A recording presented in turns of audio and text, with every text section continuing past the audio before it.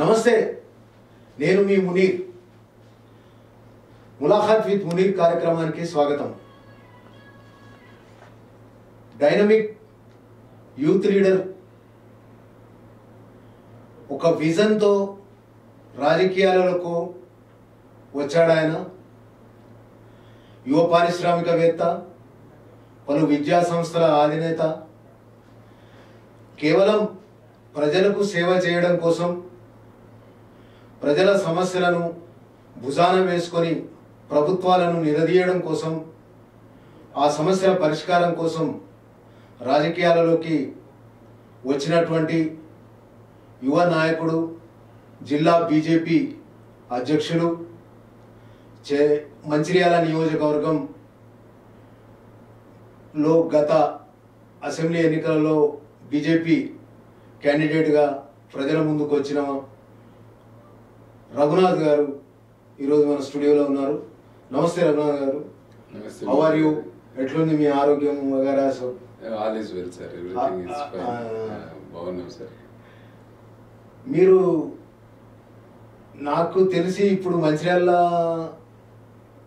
ఇతర రాజకీయ పార్టీలను చూస్తే, అంటే కాంగ్రెస్ కానీ లేకపోతే TRS కానీ ఇట్లా ప్రధాన పార్టీలలో అభ్యర్థులను కనుక చూస్తే, ఆ అభ్యర్థులలో బాగా యంగ్ క్యాండిడేట్గా మీరు ప్రజల ముందుకు వస్తున్నారు.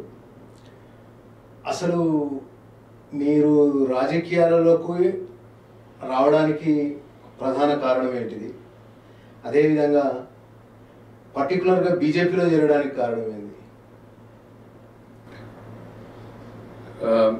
మాది ఇక్కడే మంచిర్యాలే. నేను పుట్టింది పెరిగింది అంతా కూడా మంచిర్యాలలో ACC సిమెంట్ కాలనీలే. ఇక్కడ మా నాన్నగారు తిరుపతిరావు అని ACCలో కాంట్రాక్టర్గా పనిచేస్తుండే. చిన్నగా ఉన్నప్పటి నుంచి ఇక్కడనే కార్మెల్ స్కూల్లోనే చదువుకోవడం జరిగింది. స్కూల్లో ఉన్నప్పుడు కూడా చాలా యాక్టివ్గా ఉండేవాడిని. స్కూల్లో నాకు గుర్తుకుంది, నేను 10th క్లాస్లో ఉన్నప్పుడు ప్రెసిడెంట్ ఎలక్షన్ పెట్టారు మా స్కూల్లో. మాది బాగా కార్మెల్ స్కూల్ అంటే కొంచెం స్ట్రిక్ట్ స్కూల్. అయితే నాకు ఆపోజిట్గా నిల్చోవడానికి ఎవరు రెడీ లేకుండే. అప్పుడున్న మా ప్రిన్సిపల్ సిస్టర్ అందరినీ, కొంతమంది స్టూడెంట్స్ని కన్విన్స్ చేసింది, ఎలక్షన్ అంటే ఇంకొకరు కూడా నిల్చోవాలని కన్విన్స్ చేసి ఒకరిని నిల్చుండబెట్టడం జరిగింది అన్నట్టు. సో అప్పుడు గెలవడము. దాని తర్వాత నేను ఇంజనీరింగ్ అంతా కూడా ఢిల్లీ యూనివర్సిటీలో చదివాను. ఢిల్లీ యూనివర్సిటీలో కూడా అక్కడ చాలా యాక్టివ్గా ఉంటుండే. ఢిల్లీలో ఎక్కువ మీకు తెలుసు అంతా నార్త్ ఇండియన్స్, వాళ్ళ డామినేషన్ ఉన్నప్పటికీ, వాళ్ళది మెజారిటీ స్ట్రెంగ్త్ ఉన్నప్పటికీ, నేను ఇక్కడ నుంచి వెళ్ళి, మనము తెలుగు స్టూడెంట్స్ చాలా తక్కువ మంది ఉంటారు, ఉన్నప్పటికి కూడా అక్కడ హాస్టల్లో కావచ్చు, హాస్టల్ ప్రెసిడెంట్, తర్వాత మెస్ కమిటీ చైర్మన్గా, ఇట్లా స్పోర్ట్స్ సెక్రటరీగా ప్రతి ఇయర్ ఏదో ఒక నాయకత్వ లక్షణాలు చిన్నప్పటి నుంచే ఉండే. సో దాంతోపాటు మళ్ళీ నేను అమెరికా వెళ్ళాను. స్టడీస్ అయిపోయినాక అమెరికాలో వెళ్ళినాక నాకు ఫస్ట్ స్ట్రైక్ అయింది 1998లో ఒరిస్సాలో సైక్లోన్ వచ్చింది. చాలా పెద్ద సైక్లోన్ వచ్చింది. అరే ఇంత పెద్ద సైక్లోన్ వచ్చింది, మనం అమెరికాలో ఉంటున్నాము, అక్కడ వాళ్ళకి ఏదో ఒకటి చేయాలి అని కొంచెం సేవ ఫండ్ రైజింగ్ స్టార్ట్ చేశాను. 98 కాగానే 99లో కార్గిల్ వార్ అయింది. కార్గిల్ వార్లో చాలామంది చనిపోవడము, కుటుంబాలు, ఆర్మీ సైడ్ సివిలియన్స్, వీళ్ళందరికీ కూడా ఏదో ఒకటి చేయాలి అని దాంతో ఇంకా యాక్టివిటీస్ పెంచి ఫండ్ రైజింగ్ ఈవెంట్స్ కండక్ట్ చేయడము, అన్ని కమ్యూనిటీస్ని వెళ్ళి కలవడము, డోనర్స్ని వెళ్ళి కలవడము. 2001లో గుజరాత్లో పెద్ద భూకంపం వచ్చింది, ఎర్త్క్వేక్ వచ్చింది. అప్పుడైతే దాదాపు ఒక 2 months నేను వేరే ఏ పని చేయలేదు. ఆఫీస్ అన్ని బంద్ చేసుకొని ఒక 2 months కేవలం దాని గురించి ఎట్లయినా చేసి మనం గుజరాత్లో భూకంపంలో ఎఫెక్టెడ్ అయిన కొన్ని విలేజెస్ని అడాప్ట్ చేసుకొని ఆ విలేజెస్ని మొత్తం మనము పనిచేయాలి అని ఉద్దేశంతో చేశాను. సో దీంట్లో భాగంగా ఇవన్నీ కార్యక్రమాలు నేను చేసేటప్పుడు RSSకి సంబంధించిన సేవా సంస్థలు, అక్కడ అమెరికాలో IDRF అనే ఒక సంస్థ ఉండే, సేవా ఇంటర్నేషనల్ అనే సంస్థ, ఇక్కడ మన దగ్గర ఇండియాలో సేవా భారతి అంటారు, ఈ సంస్థలతోటి కలిసి పనిచేస్తుంటే సో న్యాచురల్గా నాకు ఆ జాతీయ భావము, ఆ భావజాలం అక్కడి నుంచి డెవలప్ అయింది. ఇండియాకు తిరిగి వచ్చినాక కూడా 2010లో మేము ఇండియాకు వచ్చినాక కూడా ఇక్కడ ఏదన్నా ఒకటి చేయాలి అంటే అప్పుడు నాకు ఇక్కడ ఉన్న పెద్దవాళ్ళు సేవా భారతి ఉమ్మడి ఆంధ్రప్రదేశ్ అంటే అప్పుడు ఉమ్మడి స్టేట్ ఉండే, సేవా భారతిలో స్టేట్ మొత్తం చూడడానికి స్టేట్ జనరల్ సెక్రటరీ బాధ్యత ఇచ్చారు. సో ఒక 8 years స్టేట్ అంతా కూడా మహబూబ్ నగర్లో ప్రాజెక్ట్స్, కర్నూలులో ప్రాజెక్ట్స్, కర్నూలులో గోకవరం దగ్గర గిరిజనుల కొరకు సంబంధించిన ప్రాజెక్ట్స్, మహబూబ్ నగర్లో చైల్డ్ లేబర్ రీహాబిలిటేషన్కి సంబంధించిన ప్రాజెక్ట్స్, వరంగల్ దగ్గర ఒక పిల్లలకు వృత్తి విద్యా కేంద్రము, ఇట్లా డిఫరెంట్ ప్రాజెక్ట్స్ మీద మొత్తం స్టేట్ అంతా కూడా తిరుగుతుండే. సో 2018 వరకు ఆ బాధ్యత ఉండే. ఇక 2018లో నేను బీజేపీలో జాయిన్ కావడము, అసెంబ్లీ ఎలక్షన్స్లో అంటే కాంటెస్ట్ చేయాలా లేదా అనేది ఒకటి ఉండే, పార్టీ కొరకు పనిచేయడానికి అవకాశం ఉండే. కానీ కొన్నిసార్లు నాకు ఏమనిపించిందంటే మనము ప్రజాప్రతినిధి అయితేనే కొన్ని విషయాల్లో మనం మార్పు తీసుకురాగలుగుతాము. మనము ఎంత సేవ చేసినా, ఎంత బయట ఉండి మనం ఏం చేసినా కూడా మనం సిస్టంలోకి పోలేకపోతే వేస్ట్ అని కొన్నిసార్లు అనిపించింది. ఉదాహరణకి ఈరోజు మంచిర్యాలలో ఫ్లడ్సే వచ్చినాయి, ఇన్ని కుటుంబాలకు ఇబ్బంది అవుతుంది. ముఖ్యంగా ఎన్టీఆర్ నగర్ మొత్తం డీటెయిల్డ్ సర్వే చేస్తున్నాం మేము డైలీ. నా దగ్గర ప్రతి కుటుంబంలో ఏం పోయింది, వాళ్ళకు ఏ వస్తువు పోయింది, ఎన్ని రేకులు కావాలి, పైన ఎన్ని సిమెంట్ బస్తాలు కావాలి, ఎన్ని ఇటుకలు కావాలి, ఎన్ని పైపులు కావాలి, ఏ సైజు, ఏ డైమెన్షన్, మొత్తం ఈ లెవెల్ సర్వే చేస్తాం. కానీ ప్రభుత్వంలో ఉంటే దీన్ని ఇంకా ఫాస్ట్గా ఎగ్జిక్యూట్ చేయడం. అంటే కొన్ని జిల్లాలలో వాళ్ళకు ప్యాకేజీలు ప్రకటించారు, వరద బాధితుల అకౌంట్స్లో 10,000 ఇస్తామని ప్రభుత్వం చెప్పింది. కానీ మన దగ్గర ఇంకా ఏమి రాలేదు. సో మేము స్వచ్ఛందంగా చేస్తున్నాం. కానీ సిస్టంలో ఉండి ప్రజాప్రతినిధి అయితే దాన్ని ఇంకా ఎక్కువ ఇంపాక్ట్ క్రియేట్ చేయొచ్చు, అంటే ఇంకా ఎక్కువ ప్రభావితం చేయొచ్చు, ఎక్కువ మందికి ఉపయోగపడతామనే ఆలోచనతోటి రాజకీయాల్లోకి వచ్చి ఎలక్షన్లు పోటీ చేయడం జరిగింది మునీర్ గారు. అయితే ఇప్పుడు ప్రజాప్రతినిధిగా ఉంటేనే కొంత బెటర్గా మనం సేవ చేయగలుగుతాం అనేది మీకు ఒక అభిప్రాయం అనేది.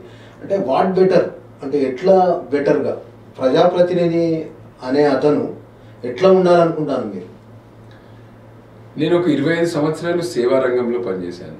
హాస్పిటల్స్ కట్టించాము, ఇల్లులు కట్టించాము, స్కూల్స్ కట్టించాము, హాస్టల్స్ కట్టించాము. కానీ నేను గవర్నమెంట్ పాలసీలో ఇన్ఫ్లుయెన్స్ చేయలేకపోతున్నా. ఉదాహరణకు ఈరోజు తెలంగాణ రాష్ట్ర ముఖ్యమంత్రి గారికి వెళ్ళి మనం మంచిర్యాల్లో ఈ వరద వలన ఎంత నష్టమైంది అని మనం చెప్పలేకపోతున్నాం. ఇక్కడ ఉన్న ప్రజాప్రతినిధులు చెప్పడంలో విఫలమైనారు. ముఖ్యమంత్రి గారిని కలిసి ఇంతకుముందు వచ్చే వరదలు వేరు, ఈసారి వచ్చిన వరదలు వేరు, ఈసారి ఫస్ట్ ఫ్లోర్లకు కూడా నీళ్ళు ఎంటర్ అయినాయి, కొత్త కాలనీస్, మధ్యతరగతి చిన్న తరగతి కుటుంబాలు ఒక 5-10 లక్షల రూపాయలు విలువైన వస్తువులు పోయినాయి, వాళ్ళకు ఫాల్ సీలింగ్లు కూలిపోయినాయి, ఫర్నిచర్లు పోయినాయి. ఇవన్నీ మనము గవర్నమెంట్ని కన్విన్స్ చేసేట్లో ఫెయిల్ అయినాం. Not only this example, Covid టైంలో మునీర్ గారు మీకు తెలుసు మంచిర్యాల్లో విపరీతమైన కేసెస్ ఉండే, ఎందుకంటే మనకు చుట్టుపక్కల మహారాష్ట్ర నుంచి పేషెంట్స్ రావడం వల్ల. మీరు కూడా చాలా కానీ మనం మంచిర్యాల్లో ఐసోలేషన్ సెంటర్ ఏర్పాటు చేయడంలో విఫలమైనాం. మంచిర్యాల టౌన్లో, ఇంత పెద్ద టౌన్లో ఒక ఐసోలేషన్ సెంటర్ పెట్టలేకపోయినాం. ఫస్ట్ వేవ్లో పెట్టలేదు, సెకండ్ వేవ్లో ఏదో క్లబ్లో నామకే మాస్తే అది ఐసోలేషన్ సెంటర్ పెడితే అక్కడికి ఎవరు వెళ్ళే పరిస్థితి లేకుండా, ఎందుకంటే అక్కడ ఆక్సిజన్ సపోర్ట్ లేదు. రాత్రి ఏదైనా అయితే పేషెంట్లు ఎక్కడికి వెళ్తారు?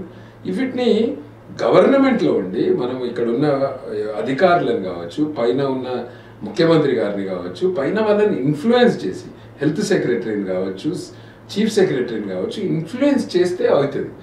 ఎమ్మెల్యే ముఖ్యమంత్రి గారికి, తెలంగాణ ముఖ్యమంత్రి గారికి మంచిర్యాల మీద ఏం కోపం ఉండదు. మంచిర్యాల అంటే వారికి ఏదో కోపం ఉంటుందని నేను అనుకుంటలేను.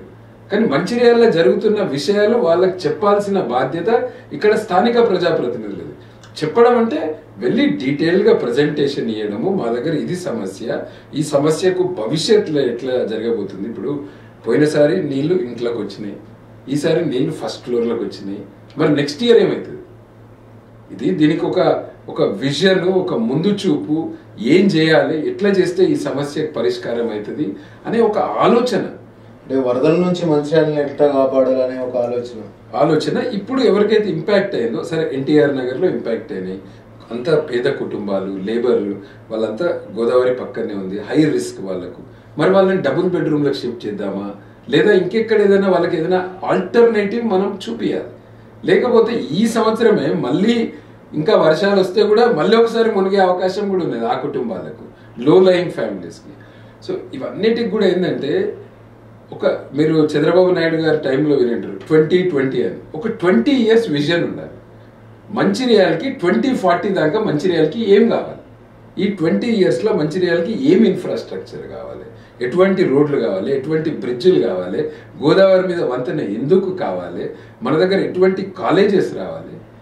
మేము అడిగేదానికంటే ముందు మంచిర్యాలలో మెడికల్ కాలేజ్ కావాలి అని ఇక్కడ స్థానికంగా ఉన్న నాయకులు ఎవ్వరు కూడా అడగలేదు. ఎందుకంటే వాళ్ళకు మంచిర్యాలకి మెడికల్ కాలేజ్ వస్తుందనే నమ్మకం కూడా లేకుండా.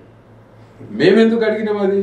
ఎందుకంటే మోడీ గారు ప్రధానమంత్రి అయినాక దేశంలో అన్ని జిల్లాలలో మెడికల్ కాలేజ్ పెడతారని మరి అన్నారు. అన్నప్పుడు మన జిల్లాకి ఎందుకు రావద్దు అని మేము ఒక యాజిటేషన్ స్టార్ట్ చేసి స్టేట్ గవర్నమెంట్ ఈటెల రాజేందర్ గారు అప్పుడు ఆరోగ్య శాఖ మంత్రి, హర్షవర్ధన్ గారు కేంద్ర ఆరోగ్య శాఖ మంత్రి, ఇద్దరిని కలవడము, ఇద్దరి మధ్యలో కొన్ని కరెస్పాండెన్స్ చేపిస్తే అప్పుడు వారు క్లియర్గా చెప్పారు. హర్షవర్ధన్ గారు కేవలం నాకు ఒక లెటర్ రావాలంతే, మంచిర్యాలకి మెడికల్ కాలేజ్ కావాలని. దేశం మొత్తంలో కూడా ఏ జిల్లాలలో మెడికల్ కాలేజ్ లేదో ఆ జిల్లాకు మెడికల్ కాలేజ్ శాంక్షన్ చేస్తున్నాం. మేము ఒక 300 crores అడిషనల్ ఫండింగ్ ఇస్తున్నాం స్టేట్ గవర్నమెంట్కి, వాళ్ళు పెట్టుకోవచ్చు. అప్పుడు 2 జిల్లాలు 3 జిల్లాలు కూడా కాదు, తెలంగాణలో 10 జిల్లాలు కావాలంటే కూడా ఇస్తామని చెప్పారు. కానీ ఇక్కడ ఉన్న వాళ్ళకి ఎవరికి మేము చెప్తుంటే అది నమ్మకం కలగలేదు. వస్తుందని నేను వివేక్ గారు ఇద్దరం హర్షవర్ధన్ గారిని కలిసి చెప్పినప్పుడు వారు చాలా క్లియర్గా చెప్పారు. రాజస్థాన్కి 23 ఇచ్చామండి, 23 జిల్లాలకు ఇచ్చాం. దేశం మొత్తం మీద 157 మెడికల్ కాలేజీలు మోడీ గారి ఫస్ట్ 5 yearsలో ఇచ్చారు. ఈ సెకండ్ టైంలో ఇంకా ఇస్తాం, మీరు కేవలం పంపండి ప్రపోజల్ అంతే. సో ఇట్లాంటి విషయాలు నేను అనేది ఏంటంటే, మంచిర్యాలలో ఒక ప్రొఫెషనల్ ఇంజనీరింగ్ కాలేజ్ లేదు, గవర్నమెంట్కి సంబంధించిన ఉన్నత విద్యా సంస్థలు లేవు. ఇప్పుడు కూడా మన స్టూడెంట్స్ వరంగల్ పోవాలి, హైదరాబాద్ పోవాలి, 1000 రూపాయలు ఖర్చు పెట్టాలి. ఇక్కడ ఎడ్యుకేషనల్ ఇన్స్టిట్యూషన్స్ కంపల్సరీ ఉండాలి, ఎందుకంటే ఇది ఇండస్ట్రియల్ హబ్.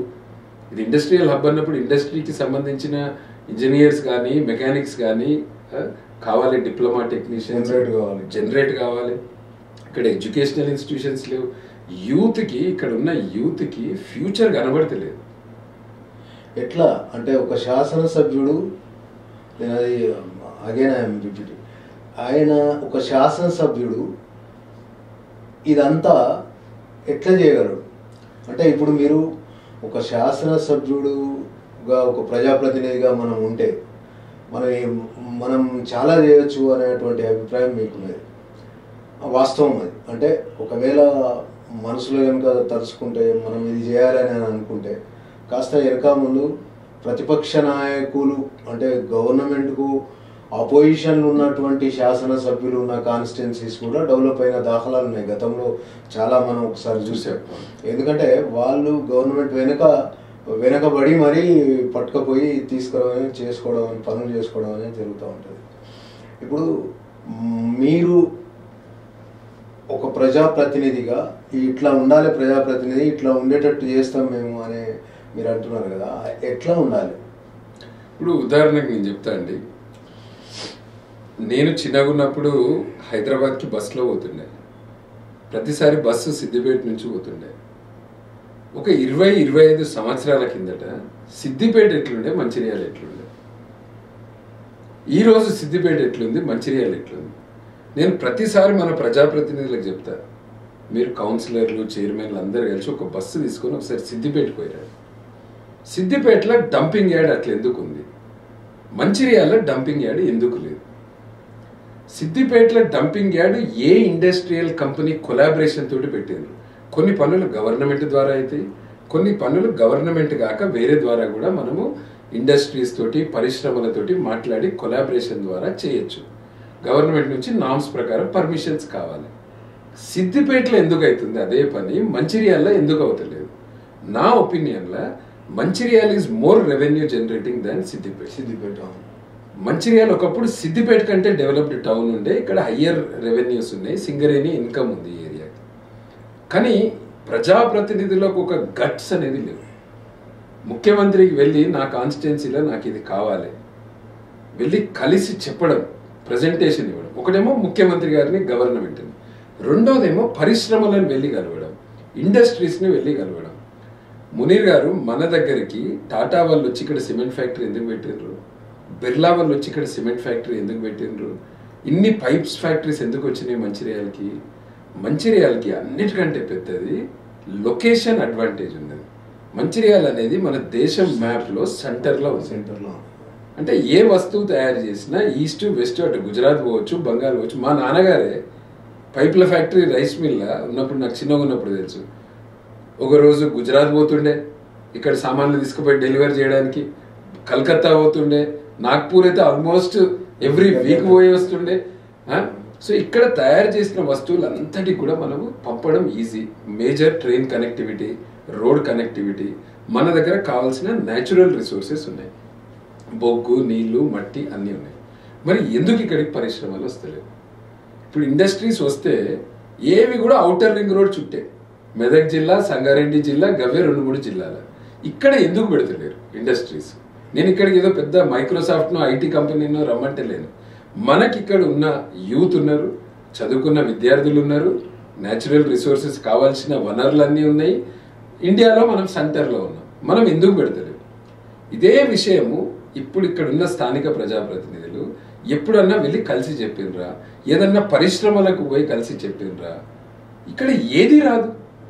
నేను ఒకసారి వెళ్ళి ఇండస్ట్రీస్ సెక్రటరీ గారిని కలిశాను, జయేష్ రంజన్ గారిని కలిశాను. నేను అధికారంలో లేకపోయినా కూడా నేను జయేష్ రంజన్ గారికి వెళ్ళి, నాకు వారు కొంచెం పరిచయం ఉన్నది, ఐటీ ఇండస్ట్రీ పరిచయం ద్వారా వెళ్ళి, ఇట్లా నేను మంచిర్యాల నుంచి ఉన్నా సార్, మా మంచిర్యాలకి ఏదైనా ఒక ఇండస్ట్రీ మీరు అలొకేట్ చేయొచ్చు కదా, మీరు చాలా ఇండస్ట్రీస్ వస్తున్నాయి, కేటీఆర్ గారు వెళ్ళి కలుస్తున్నారు, పరిశ్రమలు వస్తున్నాయి, మా మంచిర్యాలకి ఒక ఏదో మ్యానుఫ్యాక్చరింగ్ ఇండస్ట్రీ లేదా ఒక 2-వీలర్ ఏదో ఒకటి ఇయ్యచ్చు కదా మంచిర్యాలకి, ఆ ప్రాంతం అంతా డెవలప్ అవుతుంది కదా అని నేను వెళ్ళి అడిగిన వారు. అడిగితే అప్పట్లో వారు అన్నారు ఇంకొక 2000 crores తోటి ఒక కొత్త సిమెంట్ ప్లాంట్ వచ్చే ప్రపోజల్ ఉన్నది, అది ఇంకా డిస్కషన్ స్టేజ్లో ఉంది, అది కూడా వస్తుంది అని వారు చెప్పడం. కానీ నేను అనేది ఏంటంటే ఇక్కడ ఉన్న ఎమ్మెల్యేలు వెళ్ళి మాట్లాడి అట్లా పరిశ్రమలతోటి, ఇండస్ట్రియలిస్ట్ తోటి, గవర్నమెంట్ తోటి, బ్యూరోక్రాట్స్ తోటి అన్నీ మాట్లాడితే అన్నిటికీ సొల్యూషన్ ఉంది. కానీ వాళ్ళకి కావాల్సింది ఏంది? ఇక్కడ ఏమైనా ల్యాండ్ ఇష్యూస్ ఉంటే క్లియర్ చేసి ఇవ్వాలి మనం, రైట్? Number 1 question. వాళ్ళకి ఎవరైనా ఇండస్ట్రీ వచ్చి వాళ్ళే కొంటారు, మార్కెట్ రేట్ ప్రకారం పే చేస్తారు, కానీ డిస్ప్యూట్ లేకుండా ల్యాండ్స్ ఇవ్వడము, వాళ్ళకు వాటర్ కనెక్షన్ కానీ ఎలక్ట్రిసిటీ కనెక్షన్ కానీ ఇవ్వడం, ఇంతకంటే ఇంకా ఏమీ లేదు. ఈరోజు కేవలం సిద్దిపేటకే పరిమితమైంది. సిద్దిపేట నుంచి మీరు ఇప్పుడు వెళ్తే చూడండి, ఎప్పుడైనా నైట్లో రాత్రి పూట సిద్దిపేట హైవే కాకుండా సిద్దిపేట టౌన్ల నుంచి వెళ్ళండి, అనిపిస్తుందా ఇది సిద్దిపేట అని? ఇది ఎక్కడో ఉన్న పెద్ద వెల్ డెవలప్డ్ సిటీ లాగా అనిపిస్తుంది. ఎందుకంటే అక్కడ మంత్రి ఉన్నాడు, తర్వాత ఆయన శాసనసభ్యుడిగా ఉన్నప్పటి నుంచి కూడా హరీష్ రావు చాలా ప్రత్యేక ప్రతిపక్షంలో ఉండి కూడా చోట చిన్న చిన్న బిజినెస్ చేసినట్టు కూడా గుర్తుపడతారు. ఆయన మోచి దగ్గర పోయినా కూడా ఆయన గుర్తు చేస్తాడు, సార్ ఇది ఈ షెడ్ మీరే వేయించింది. అంత చాలా అద్భుతమైన ప్రజాప్రతినిధి హరీష్ రావు. ఆయన అధికార పార్టీ ఏదా అని వదిలేను, కానీ ఒక ప్రత్యేకమైనటువంటి శ్రద్ధ తీసుకునేటటువంటి నాయకుడు. ప్రతిపక్షంలో ఉండి కూడా పని చేయించుకోగలిగారు, అది నేను అనేది. నాయకుడు అంటే ఇట్లా ఉండాలి అనేది, నాయకుడు అంటే ఇట్లా ఉండాలి, ముందు చూపు, ఒక 20 years విజన్ పెట్టుకొని. ఇప్పుడు మీరు ప్రజాసేవా కార్యక్రమాలు బాగానే చేపడతా ఉంటారు. అంటే పీపుల్ దగ్గరికి పోయినప్పుడు పీపుల్ మిమ్మల్ని రిసీవ్ చేసుకుంటున్నటువంటి తీరు కానీ, లేకపోతే ఇది కానీ, ఈ ప్రతిపక్షము విపక్షము ఆ పార్టీ ఈ పార్టీ కాకుండా జనరల్గా మీకు పీపుల్ నుంచి రెస్పాన్స్ ఎట్లా ఉంటుంది? అంటే మీరు ఇప్పుడు 3 కాన్స్టిట్యున్సీస్కు ఇన్ఛార్జు, మీరు జిల్లా బీజేపీ అధ్యక్షులు, పార్టీ అధ్యక్షులు, అంటే ఎట్లా మీకు అంటే ఓవరాల్ నాట్ ఓన్లీ మంచిర్యాల, ఇప్పుడు చెన్నూరు కానీ బెల్లంపల్లి కానీ ఈ ప్రాంతంలో పీపుల్ దగ్గరికి పోయినప్పుడు పీపుల్ ఎట్లా రిసీవ్ చేసుకుంటారు మిమ్మల్ని? యాజ్ ఎ బీజేపీ నాయకుడా, లేకపోతే యాజ్ ఎ రఘునాథ్ పర్సనల్గా మిమ్మల్ని అట్లా చూస్తున్నారా? అంటే ఒక రిసీవ్ చేసుకుని నేను మీకు ఫ్రాంక్ ఒపీనియన్ చెప్తున్నా. అంటే నేను కొన్ని ఇన్స్టెన్సెస్ చూసిన, ఉదాహరణకు నిన్ననే మేము సాయంత్రం అరుణక్క నగర్లో గడప గడప బీజేపీ అని ప్రోగ్రామ్కి నిన్న సాయంత్రం చేసాం. దండపల్లి మండలం అంతా పూర్తి చేసాం, ఇప్పుడు నస్పూర్ మున్సిపాలిటీలో. సో నిన్న వెళ్ళినప్పుడు కొంతమందికి ఏమనిపిస్తుంది అంటే, మమ్మల్ని చూసినప్పుడు అరే ప్రాబ్లం వీళ్ళు సాల్వ్ చేయగలుగుతారు అనిపిస్తుంది. సో ఇప్పుడు కొన్ని ఏరియాలో కంప్లీట్ చీకటి ఉంది, రాత్రిపూట లైట్స్ అసలు లేవు. సార్ ఈసారికి చెప్తే అవుతుంది పని అనే ఒక నమ్మకం వచ్చింది వాళ్ళకి. సరే మనం కూడా చెప్పగానే ఇమ్మీడియట్గా ఏఈ గారికి ఫోన్ చేయడం, సార్ ఇక్కడ పోల్ లేదు, ఇక్కడ లైట్స్ లేవు అంటే వాళ్ళు కూడా నెక్స్ట్ డేనే లైన్మెన్ని పంపడము, చెప్పడము. సో ఒక ప్రజల్లో ఒక నమ్మకం ఏమొచ్చిందంటే వీళ్ళు ఏదన్నా ఒక ఇష్యూ టేకప్ చేస్తే దాన్ని పట్టుకొని ఆ సమస్య పరిష్కరించడానికి నిజంగా కృషి చేస్తుండ్రు. సో నమ్మకం వచ్చింది ఒకటి వాళ్ళకి అన్నిటికంటే ముఖ్యం ఏంటంటే నమ్మకం వచ్చింది అన్నట్టు, చెప్తే ఈ సమస్యను పరిష్కారం చేస్తారని. రెండు రకాల సమస్యలు ఉంటాయి. ఒకటేమో వ్యక్తిగతంగా సమస్య, మా ఇంట్లో గోడ కూలిపోయింది, మాకు ఉద్యోగం కావాలి మా అబ్బాయి. ఇంకొక సమస్యను అందరికి సంబంధించిన, వాడకు సంబంధించిన సమస్య. సో ఈ సమస్యల మీద వాళ్ళకు ఒక నమ్మకం వచ్చింది, మనం చెప్తే ఏదో ఒకటి చేస్తామనేది. రెండోది అందరు కొంచెం ఎక్కువ గౌరవం ఇస్తారని నాకు అనిపిస్తుంది అన్నట్టు. అరే చదువుకున్నాడు, బాగా ఎడ్యుకేటెడ్, ఇక్కడ తిరుగుతుండు అనే దాని మీద కొంతమంది రికగ్నైజ్ చేసి దానికి వాళ్ళు వాళ్ళ రెస్పాన్స్ అట్లా ఉంటుంది అన్నట్టు. సో ఈ రెండు జనరల్గా అబ్జర్వేషన్ ఉండే.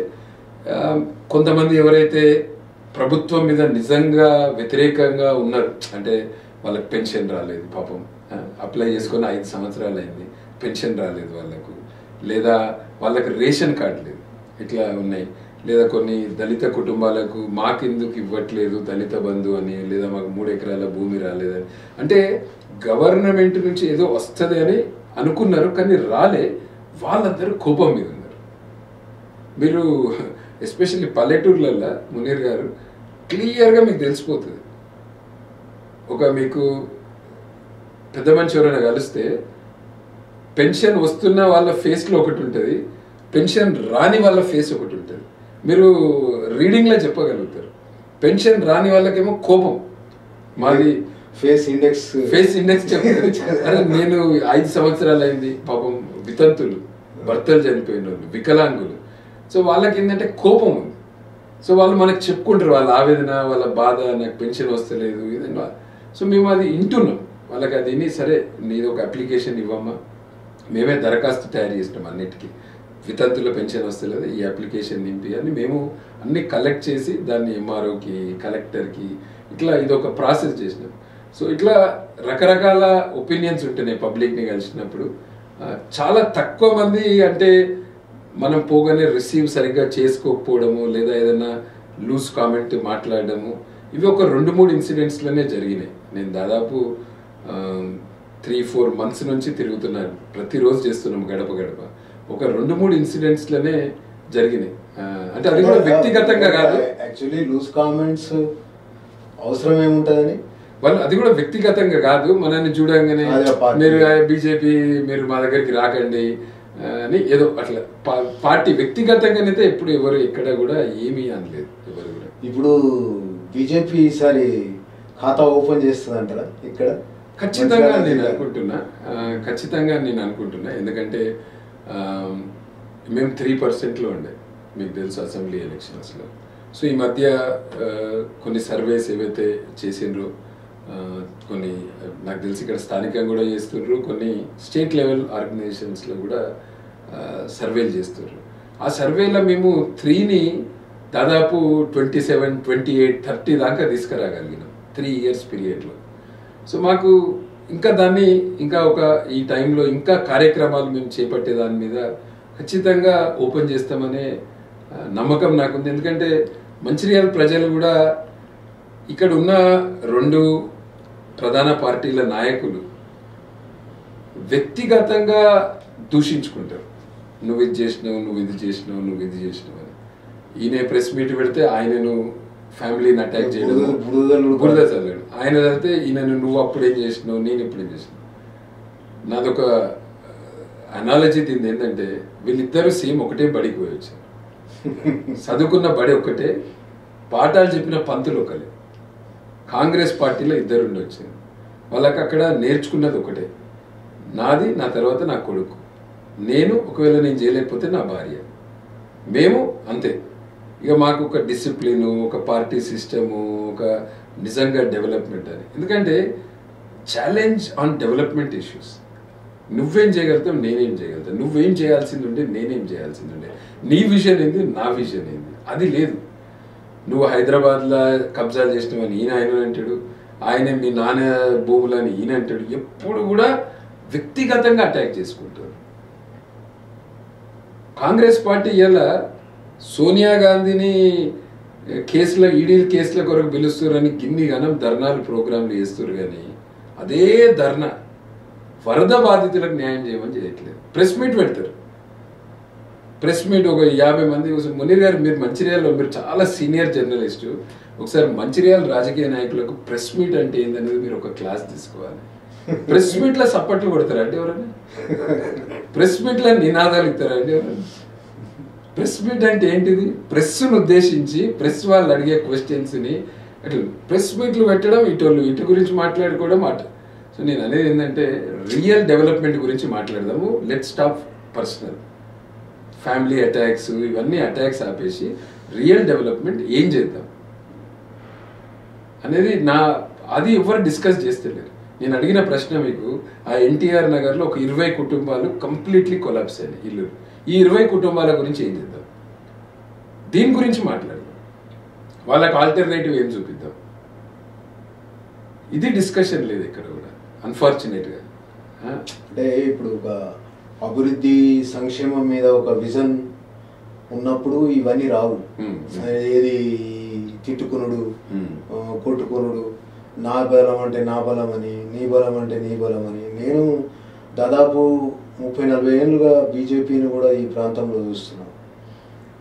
గడిచిన ఒక 7-8 ఇయర్స్, అంటే మీ ఎంట్రీ అనుకుంటా, బహుశా మీ ఎంట్రీ నుంచి జరిగినటువంటి ప్రోగ్రెస్, వచ్చినటువంటి ఇది పీపుల్లో అంటే సైలెంట్గా మేరా కామ్ మై కర్తే హుయే జాతా హూ అనేటట్టు ఉంటుంది మీది. ఆ విధంగా ఇప్పుడు చాలామంది ఇప్పుడు జాతీయ స్థాయి లీడర్లు ఉన్నారు ఇక్కడ, రాష్ట్ర స్థాయి లీడర్లు ఉన్నారు ఇక్కడ. కానీ ఎక్కడ వేసిన గుమ్మలు ఎక్కడే ఉండే. కానీ ఇవాళ ఏదో మోదీ గారు ఏదో అధికారంలోకి వచ్చిండు అంటే కేంద్రంలో బీజేపీ అధికారంలో ఉన్నది అట్లానే కాకుండా జనరల్గా బీజేపీకి వస్తా గ్రోత్ మాత్రం ఇక్కడ ఉన్నది. అది ఈవెన్ వ్యక్తుల ఇంపాక్టే ప్రధానంగా కనబడతా ఉన్నది ఇవాళ ఈ ప్రాంతంలో చూస్తే. అంటే మీకు ఎట్లా అనిపిస్తుంది పార్టీ? ఇప్పుడు మీరు చెప్పారు ఇక్కడ మేము సర్వే చేసాం 27%కి చేరినాం, 28%కి చేరినామని. అంటే ఇన్ ఫ్యూచర్ ఇంకా చాలా షార్ట్ పీరియడ్లో ఇప్పుడు రాష్ట్రంలో ఎప్పుడు ఎలక్షన్స్ వస్తాయో కూడా తెలియదు. ముందస్తు ఎలక్షన్స్ అంటారు, లేకపోతే 23rd 2023లో ఉంటుంది. మా అంటే ఇంకొక ఏడాది అయితే ఇక మళ్ళీ స్టార్ట్ అయిపోతాయి. ఒకవేళ ముందస్తు కాకపోతే ఎట్లుంటుంది బీజేపీ పరిస్థితి? అంటే ఒకటి, మా స్టేట్ పార్టీ ఏవైతే ప్రోగ్రామ్స్ తీసుకుంటుంది ఆ ప్రోగ్రామ్స్ తోటి ఇప్పుడు ఈ ఆజాదీ కా అమృత్ మహోత్సవ్, దాని తర్వాత ఒక్కొక్క నియోజకవర్గానికి ఒక సెంట్రల్ మినిస్టర్ని ఇవ్వడం జరిగింది. సో మన పార్లమెంట్కి కూడా ఒక సెంట్రల్ మినిస్టర్ని పెట్టడం జరిగింది. మళ్ళీ ఒక్కొక్క అసెంబ్లీకి ఒక్కొక్క మినిస్టర్ని పెట్టడం జరిగింది. మంచిర్యాల అసెంబ్లీకి కూడా మీకు తెలుసు మొన్న ఒక కేంద్ర మంత్రి వచ్చారు. సో ఇట్లా స్టేట్ పార్టీ కూడా లీడర్స్ని పంపడము, ఇంకా ఏమైనా గ్యాప్స్ ఉంటే క్లోజ్ చేయడము, డిఫరెంట్ కమ్యూనిటీస్ని, డిఫరెంట్ ఆస్పెక్ట్స్ని, అది ఒకటి నంబర్ 1. చాలా పెద్ద పెద్ద లీడర్లు, మంత్రులు, అనుభవం ఉన్న నాయకులు, గుజరాత్కి రాష్ట్ర అధ్యక్షులుగా ఎన్నో సంవత్సరాలు పనిచేసిన వ్యక్తిని మనకు ఇక్కడ పార్లమెంట్కి పంపడం జరిగింది. వాళ్ళ అనుభవం నంబర్ 1. నంబర్ 2, మా రాష్ట్ర అధ్యక్షులు బండి సంజయ్ గారి పాదయాత్ర. త్వరలోనే ఆ పాదయాత్ర ఈ ప్రాంతానికి వస్తుంది. ఇప్పుడు అయిపోగానే అటు నల్గొండ, వరంగల్ అవగానే పాదయాత్ర ఇటువైపు కూడా జరుగుతుంది. ఆ పాదయాత్రతోటి ఒక వాతావరణం, పెద్ద పెద్ద నాయకులు బీజేపీలో జాయిన్ కావడము, ఇప్పుడు త్వరలోనే మునుగోడు బై ఎలక్షన్స్, వాటి ప్రభావము, ఇక్కడ పోలింగ్ బూత్ కమిటీలు సిస్టమ్ని కార్యకర్తలు పెట్టుకోవడానికి. ఇప్పుడు మంచిర్యాల నియోజకవర్గం చూసుకుంటే 6 మండలాలు, 3 మున్సిపాలిటీలు, 3 మండలాలు. నేను పార్టీ 6 స్ట్రాంగ్ ఉన్నదని అంటలేను. నాకు పార్టీ ఒక 4 స్ట్రాంగ్ కనబడుతుంది, ఒక 2 వీక్ ఉన్నాం.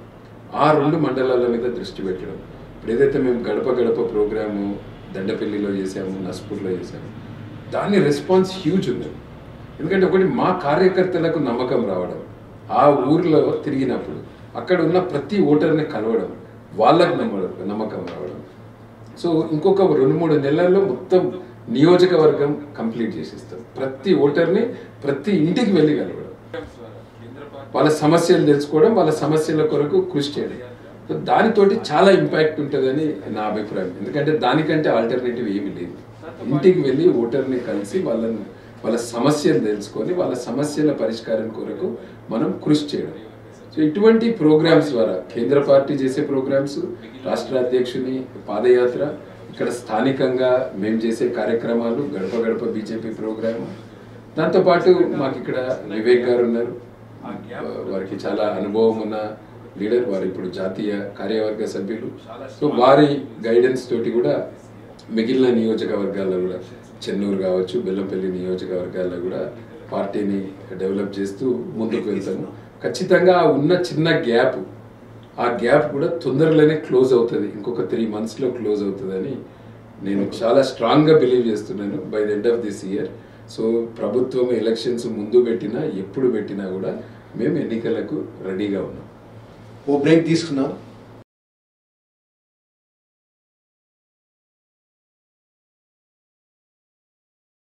Welcome back.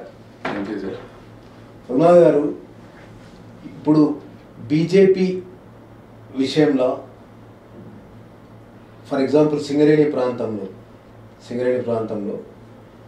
ఒక 80-20 రాజకీయాలు అనే రకంగా ఉన్నది. అంటే మతోన్మాద శక్తులు అనే విధంగా ఒక అభిప్రాయం ఉన్నది. మీరేమో బయట తిరిగేటప్పుడు అట్లా ఏం కనబడతలేదు, కానీ వాస్తవం ఏంటిది?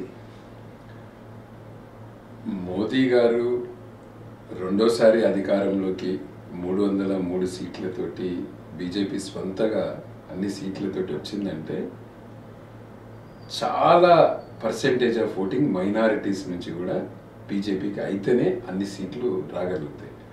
సో ఇంతకుముందు ఏదైతే బీజేపీ ఒక కులానికి చెందిన పార్టీ, ఒక మతానికి చెందిన పార్టీ, ఒక ప్రాంతానికి చెందిన పార్టీ కాదు. దేశం మొత్తము అన్ని కులాలు, అన్ని మతాలు, అన్ని ప్రాంతాలు చేస్తేనే ఈరోజు బీజేపీ రెండోసారి అధికారంలోకి వచ్చింది.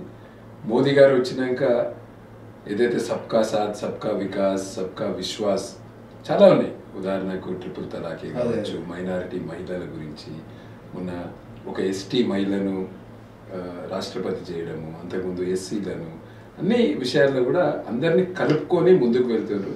సో ఇంతకుముందు ఉన్నట్టు ఇదేదో ఉత్తర Bharat party, Brahmin party, Bania party ఒక అట్లా లేదు ఇప్పుడు పరిస్థితి. అంతటా కూడా నార్త్ ఈస్ట్ చూడండి మీరు, నార్త్ ఈస్ట్లో క్రిస్టియన్ మెజారిటీ ఉన్న స్టేట్స్లలో కూడా ఈరోజు గోవా ఇవన్నిట్లో కూడా బీజేపీ అధికారంలోకి వచ్చింది. అంటే జనరల్గా పబ్లిక్లో, పీపుల్లో ఏంటంటే అదొక అభిప్రాయం ఉన్నది. ఏంటంటే ఇప్పుడు మన రాష్ట్ర అధ్యక్షుడే ఉన్నాడు, తెలంగాణ రాష్ట్ర అధ్యక్షుడు మన బండి సంజయ్ గారు. ఈజ్ అతను నాకు కూడా బాగానే తెలుసు. కానీ మాట్లాడుతున్నటువంటి ఉపన్యాసం, ఆయన ఆ స్పీచ్, ఆయన మాటలు, అంటే వ్యక్తి అలాంటి వాడు కాదు, కానీ ఆయన మాట్లాడుతున్నటువంటి ఆ మాటలు కొంత హట్ చేస్తున్నాయి, ఒక వర్గాన్ని కొంత హట్ చేస్తున్నాయి. అది వాస్తవమా కాదా? వాస్తవం కాదని నేను అనుకుంటున్నా. బండి సంజయ్ గారు స్పీచెస్ చాలా ఇమోషనల్ ఉంటాయి. చాలాసార్లు వాళ్ళ స్పీచెస్ కార్యకర్తలకు ఒక కొత్త జోష్ ఇవ్వాలి, ఒక కొత్త మోటివేషన్ ఇవ్వాలని ఉంటుంది. మొన్న మనము నరేంద్ర మోదీ గారి సభ పరేడ్ గ్రౌండ్స్లో జరిగిన సభలో కూడా చూసినాము, వారు చాలా ఇమోషనల్ అయ్యారు. కానీ బండి సంజయ్ గారు కార్పొరేటర్గా ఉన్నప్పటి దగ్గర నుంచి, అక్కడ కరీంనగర్లో ఎంపీ గారు ఉన్నప్పటి దగ్గర నుంచి ప్రతిసారి వారి స్పీచెస్ అట్లనే ఉంటుండే. వారు కొంచెం ఇమోషనల్గా ఎక్కువ స్పీచెస్ మాట్లాడతారు. వేరే నాయకులది ప్రజెంటేషన్ డిఫరెంట్, అంతేగాని బీజేపీలో ఉన్న వాళ్ళకి ఎవరికి అటువంటి ఉద్దేశాలు లేవు. అందరినీ కలుపుకొని పోతేనే గెలుస్తామనే నమ్మకం అందరికీ ఉంది. మోదీ గారి నాయకత్వంలో ఏదైతే అభివృద్ధి కార్యక్రమం జరుగుతుందో దాన్ని ఎక్కువ ప్రజలకి తీసుకెళ్తున్నాము. కులం, మతం పేరు మీద కాకుండా కేవలం డెవలప్మెంటే అజెండా. మిగిలిన రాష్ట్రాల్లో, బీజేపీ ఉన్న రాష్ట్రాల్లో డెవలప్మెంట్ చాలా అవుతుంది. డబుల్ ఇంజన్ సర్కార్ తెలంగాణకు కూడా వస్తే ఇక్కడ కూడా ఇంకా ఎక్కువ డెవలప్మెంట్ చేయొచ్చు అనేది అదొకటే లక్ష్యం. ఇప్పుడు డబుల్ ఇంజన్ సర్కార్ తెలంగాణ అని కాదు, కానీ ఇప్పుడు మీకు అక్కడ నితీష్ కుమార్ బీహార్లో జరిగినటువంటి పరిణామం, అదే ఒక భయంతోనే జరిగినటువంటి పరిణామంగా అందరూ అనుకుంటున్నారు బయట. అంటే జనరల్గా మీరు జిల్లా పార్టీ అధ్యక్షులు కాబట్టి మిమ్మల్ని ఆ క్వశ్చన్ వేయడం జరుగుతుంది. ఇప్పుడు నితీష్ కుమార్ గారిది ఫ్లిప్ ఫ్లాప్ ఈ రోజు మొట్టమొదటిసారి జరగలేదు. ఈ ఫ్లిప్ ఫ్లాప్ 2015లో కూడా జరిగింది. సో నితీష్ కుమార్ గారికి ఏంటంటే ముఖ్యమంత్రి కుర్చీ పోవద్దు, ఆయనకి ఇప్పుడు ఆ కుర్చీ ముఖ్యమైంది. ముఖ్యమంత్రి అట్లా ఒక భయం తనకు తాను, అంటే తనకున్న సీట్ల కంటే బీజేపీకి ఉన్న సీట్లు చాలా ఎక్కువ సీట్లు ఉన్నాయి. సో అటువంటిది ఒక భయం. అంటే మహారాష్ట్ర రాజకీయాలు డెఫినెట్ గా కొన్ని ప్రభావితం చేయొచ్చు, కాదని అంటలేను. కానీ ఒకప్పుడు మిమ్మల్ని తేజస్వి యాదవ్ అన్న మాటలు మీరు మరొకసారి గుర్తుకు చేసుకుంటే చాలు. తేజస్వి యాదవ్ మీ గురించి ఏమన్నారు ఎలక్షన్ల ముందు? 2015లో అలయన్స్, తర్వాత 2017లో మళ్ళీ అలయన్స్. సో నితీష్ కుమార్ గారిది ఫ్లిప్ ఫ్లాప్ రాజకీయం నడుస్తుంది. వాళ్ళకు ఉన్నాయేమో సంఖ్య చాలా తక్కువ. వేరే ఆర్జేడీకి బీజేపీకి పోల్చుకుంటే సగం సీట్లు కూడా లేవు.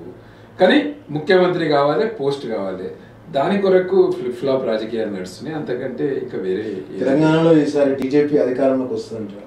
ఖచ్చితంగా వస్తుంది. మొన్న మీరు చూసిన ఆర్ఆర్ సర్వే కావచ్చు, ఇంకా ఏ సర్వే చూసినా ప్రజలకు తెలంగాణలో ప్రత్యామ్నాయము బీజేపీ కనబడుతుంది. కాంగ్రెస్ పార్టీ మీద ప్రజలకు నమ్మకం పోయింది. కాంగ్రెస్ పార్టీ దాని పేరు కూడా కొంచెం మార్చేసి ఏదైనా గాంధీ కుటుంబానికి సంబంధించి కేవలం గాంధీ కుటుంబానికి ఏమన్నా అయితేనే మేము స్పందిస్తాం.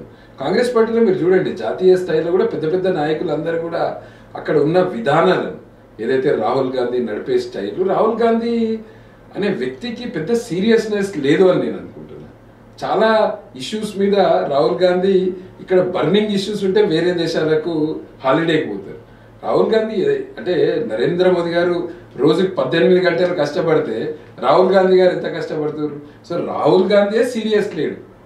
ఇక ఇక్కడ స్థానికంగా ఉన్న ఎక్కడే చూడండి, కాంగ్రెస్ పార్టీలో ఉన్న నాయకుడు మంచిర్యాలతో సహా పొద్దున్న లేస్తే టీఆర్ఎస్ వాళ్ళకి ఎవరికి ఫోన్లు చేయాలి, ఎవరిని పోయి కలిసి రావాలి, టీఆర్ఎస్లో నాకేమైనా టికెట్ వచ్చే ఛాన్స్ ఉన్నదా, లేదా బీజేపీలో నాకేమైనా ఛాన్స్ ఉన్నదా, ఈ రెండు పార్టీలలో వాళ్ళ ఇండ్ల చుట్టూ తిరుగుతారు. కానీ కాంగ్రెస్ పార్టీలో ఉంటామనే నమ్మకం వాళ్ళకే లేదు.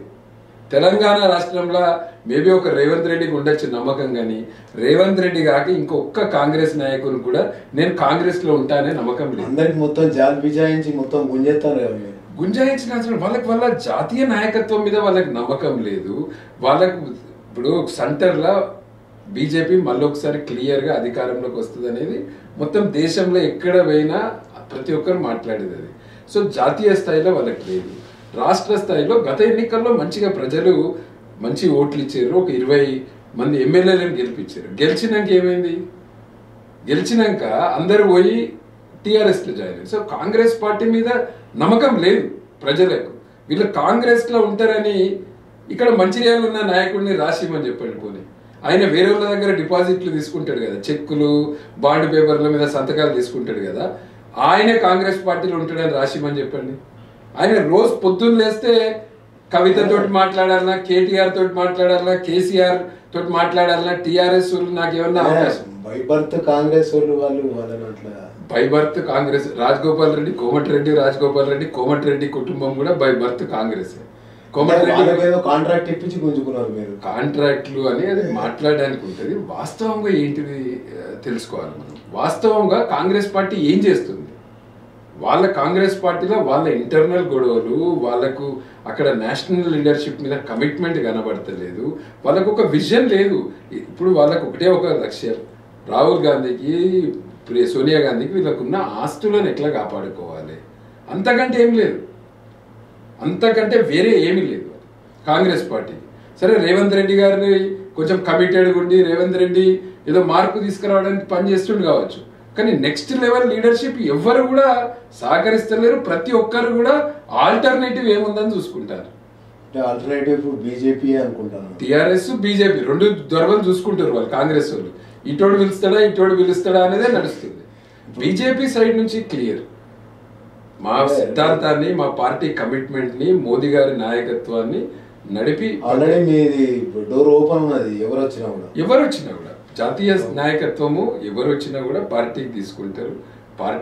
పార్టీ యొక్క సిద్ధాంతాన్ని, పార్టీ యొక్క మోదీ గారి నాయకత్వంని దీంట్లో పనిచేసేయగలిగే వాళ్ళు ఎవరైనా సరే బీజేపీ పార్టీలకు స్వాగతం. చాలా మంది నాయకులు జాయిన్ అవుతున్నారు, ఇంకా జాయిన్ కూడా అవుతారు భవిష్యత్తులో. ట్రేడ్ యూనియన్ పరంగా కూడా మీరేమన్నా అందులో వర్క్ చేయడానికి పార్టీ ఏమన్నా ఆదేశించిందా? ట్రేడ్ యూనియన్ పరంగా వివిధ సంస్థలు, బిఎంఎస్ లాంటి సంస్థలతోటి మేము కలిసి పనిచేస్తాము. కానీ యాజ్ సచ్ బీజేపీ ఎప్పుడు కూడా ట్రేడ్ యూనియన్లో లేదు. కొన్ని విషయాలు ఏదైతే మీరు సింగరేణి ప్రాంతం కనుక సింగరేణికి సంబంధించిన విషయాలు వాస్తవాలు.